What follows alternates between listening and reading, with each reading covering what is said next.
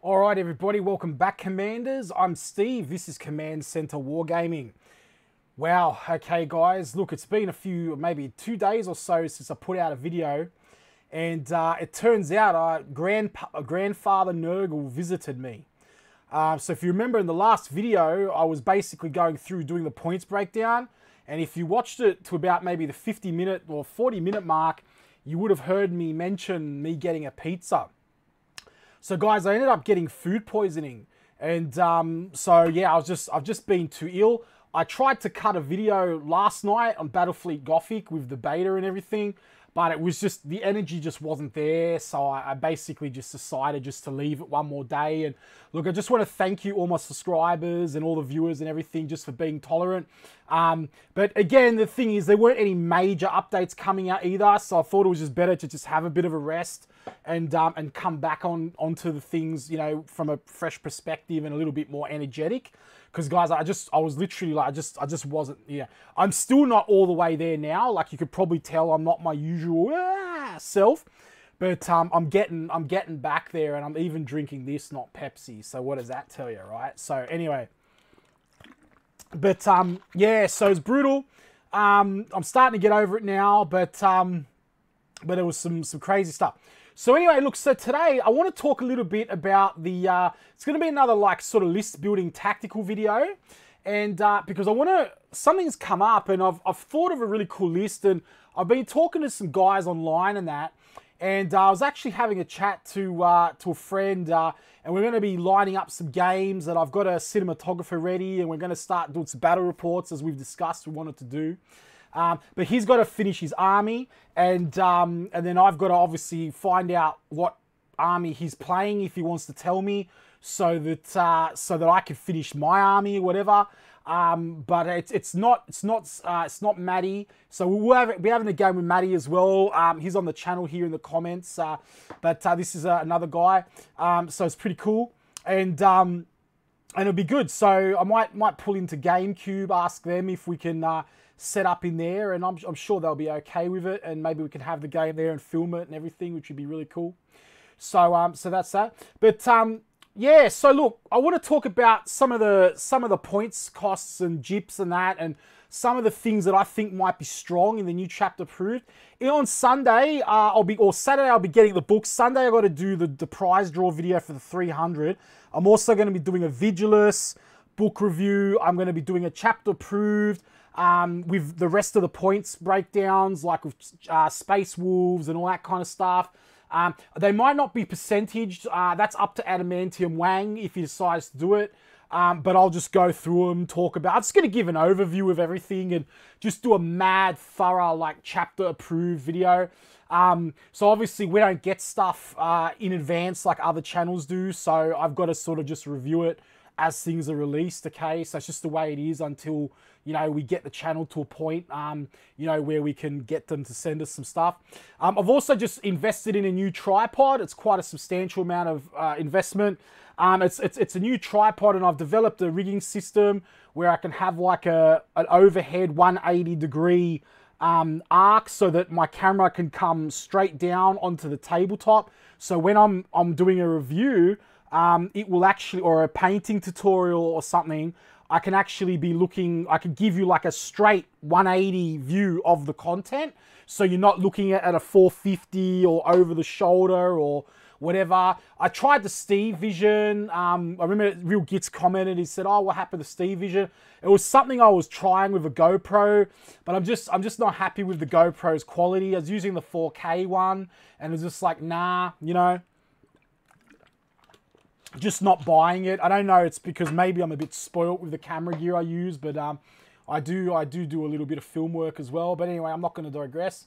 But so yeah, so I want to talk about this sort of like you know, formation, this tactical formation I came up with, and I actually came up with it, and then I was reading online, some people were talking about similar things, and then I was reading along, I think his name was Stephen Kirk on Facebook or something like that, and he was saying, like, he gave me the idea to like add apocryphes to it, and you know, because everybody's going on about, like, you know, Calgar, going like, oh man, Calgar's so strong, he's got like this, you know, 8 wounds and he's half the damage and all that kind of stuff. And, you know, you run these Victrix Honor Guard with Calgar and he's such a beast and he, you know, and he's got, you know, he's like a Guilliman light. And this is true, 100% true.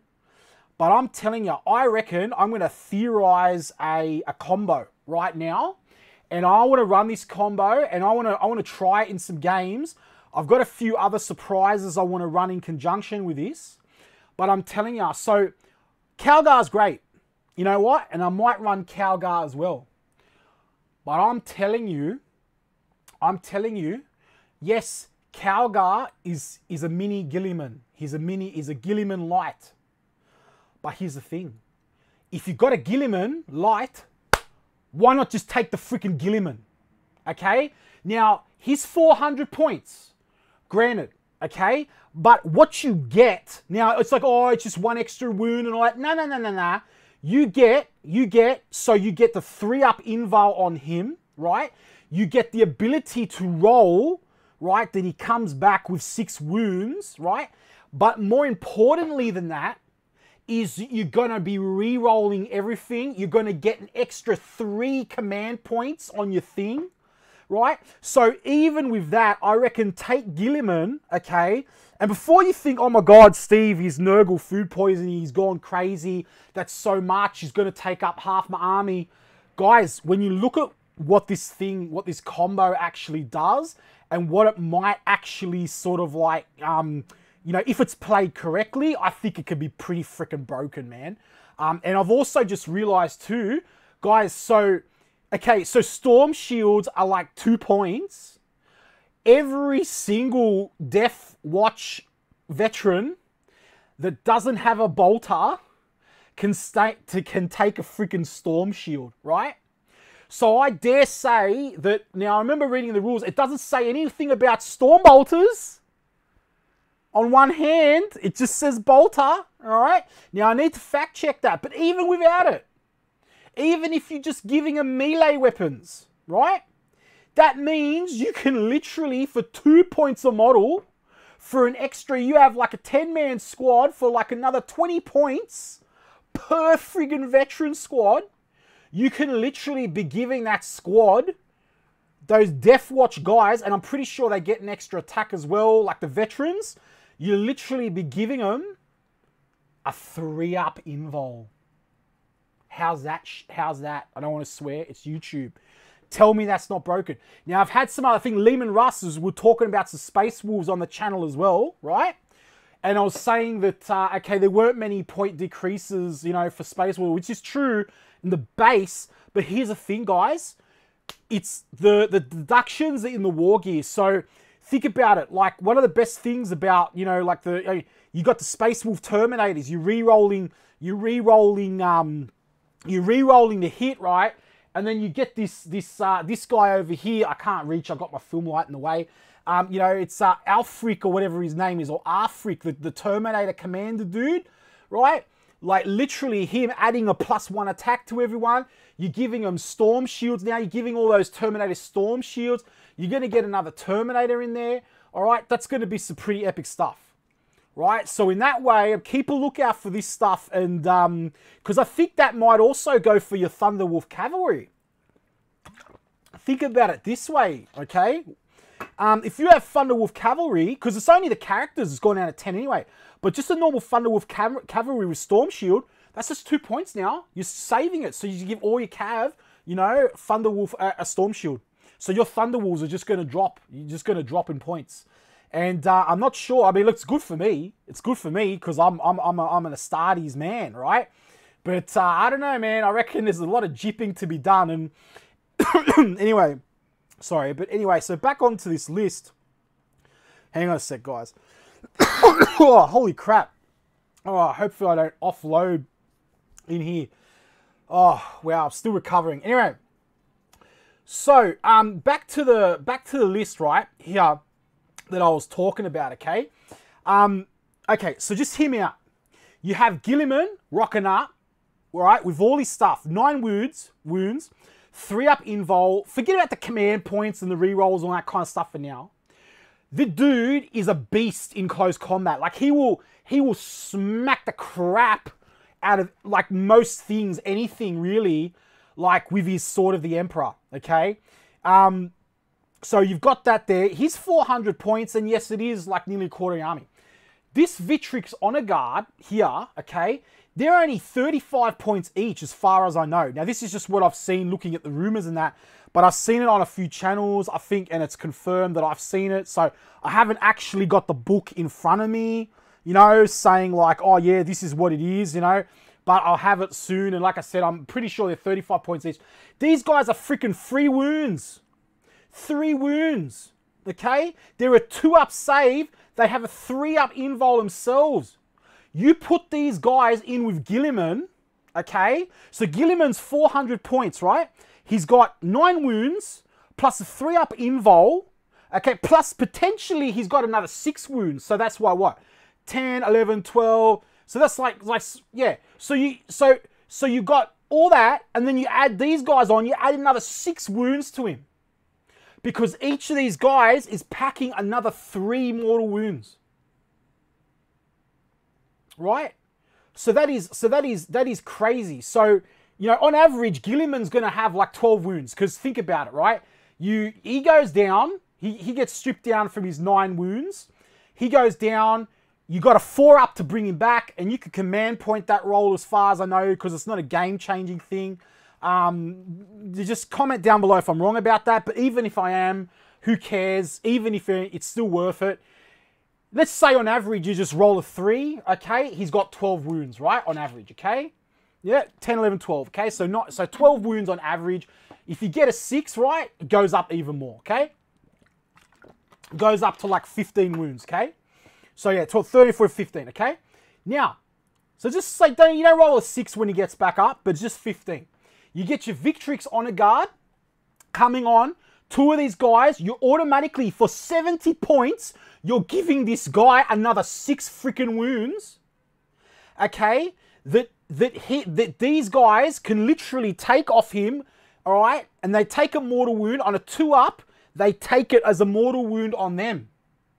So you're essentially adding another 6 wounds to Guilliman, right? On top of all this, right? Now, here's the thing. Then you add an apocryphy, right? You add an apocryphy with him. Now, so here's the thing. Guilliman's a character. Your Victrix Honor Guard aren't though, right? So they can be picked off, okay? But Guilliman's a character, okay? So, but that's okay because you're just here to protect Guilliman. Anyone who's shooting at these Victrix guys, they got a 2-up and they got a 3-up invul anyway. So you want to be drawing fire, okay? And remember, I'm going to come back to this in a second. This Victrix Honor Guard, there's nothing here, boys and girls, that says that you are only limited to 1 squad of these guys. All right? You can have up to 3 data sheets or whatever it is. Because here it says unit contains 2 Victrix Honor Guard, so you could have 6. You could have 6 actual formations of these Victrix guys.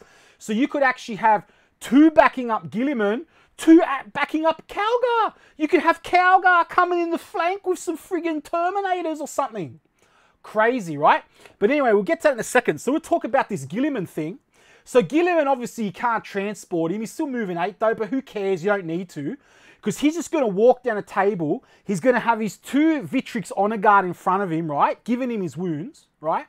Then you're going to have an apocryphy there healing him or his Victrix Honor Guard for D3 wounds a turn.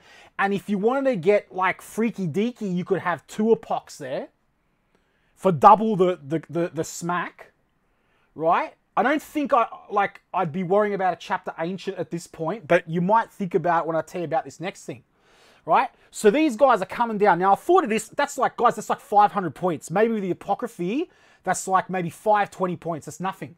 That's a quarter of your army. That thing, literally, even if that gets destroyed, right? You are literally going to deflect firepower off a quarter of your freaking army, man.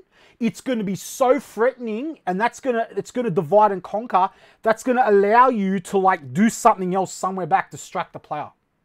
So even if he's going to, like I'm telling you now, they will have to focus like at least, if they go first, they're going to have to put at least 3/4 of their army into bringing this little thing down here.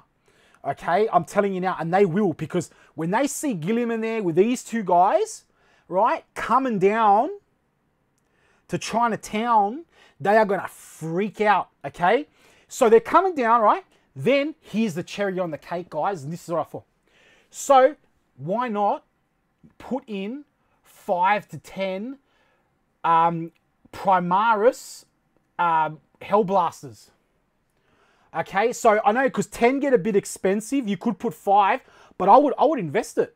Because here's the thing, see Guilliman's rerolls, you need to take advantage of them, because when Guilliman's moving up, like, and you got your Victrix Honor Guard coming up, right, they're going to be there as a distraction, and once you get them there, oh, they're going to slice like 300, right?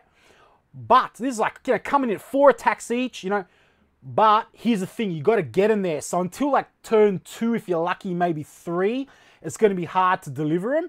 But let me know in the comments down below if someone could think of a better way to deliver them. I don't think you could transport them because Guilliman's a monstrous creature, not infantry. The Victrix Guard you could transport probably in a... They are Primaris, so probably in a Redemptor. Sorry, a Redemptor? No, sorry, a Repulsor. Yeah, but the problem is really Guilliman. So, you know... to my knowledge, you can't deep strike. There might be a stratagem somewhere. You might be able to do something. Or maybe, I don't know. Let me know in the comments down below if you can work out a way how to get this force up the field, even if it is on turn 2. Maybe can Grey Knights cyclically gate other units up the table on turn 2 or turn 1 even that aren't other Grey Knights? I'll need to check the codex for the keyword, but if that's the case, what you do, just take a friggin' anyone, take like a friggin' 5-man interceptor squad, just for that friggin' gating psychic power, just for one thing, just to shunt him up the board. I'm pretty sure it's Grey Knights only, but I'll need to check it. But anyway, that's not my point. So you gotta put in 10 Primaris Hellblasters in that unit, okay? And you make them assault.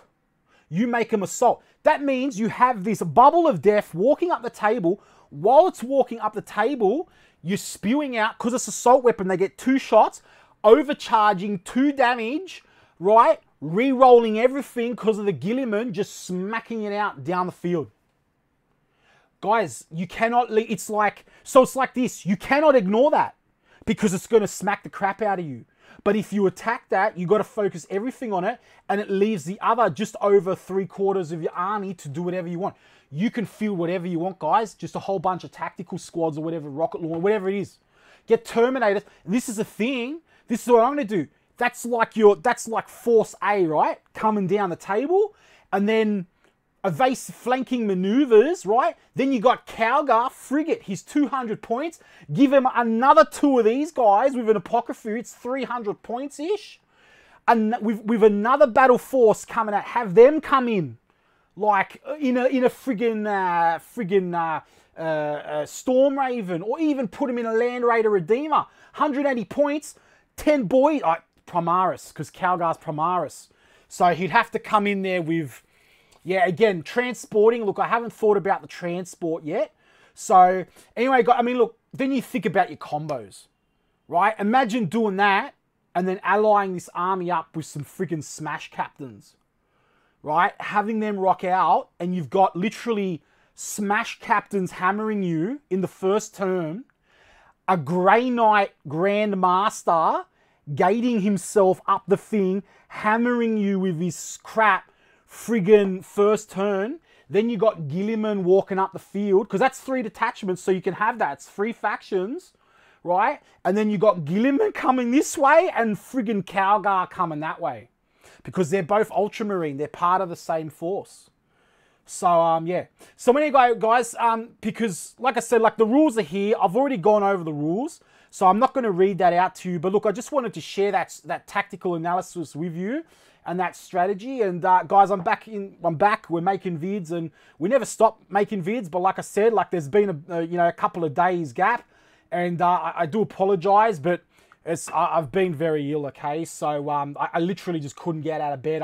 I even tried. I tried to make a Battlefleet Gothic. It was just, and I was just like, yeah, you know, whatever. And I might try to do that again. Maybe do an extra one tonight, whatever. But I don't know. I think the computer game ones, they don't do so well on the channel. So I don't want to be uploading stuff you guys don't want. So, look, if you want a Battlefleet Gothic vid, if you think it's a good idea, like just on the new game and everything, just talking about a bit of a playthrough, let me know in the comments down below. And guys, if you're not a subscriber, please consider subscribing to the channel. Click the little red subscribe button notification and the bell and all that. And all good. If not, thank you for watching anyway. And I'll catch you in the next video, everybody, for the Emperor.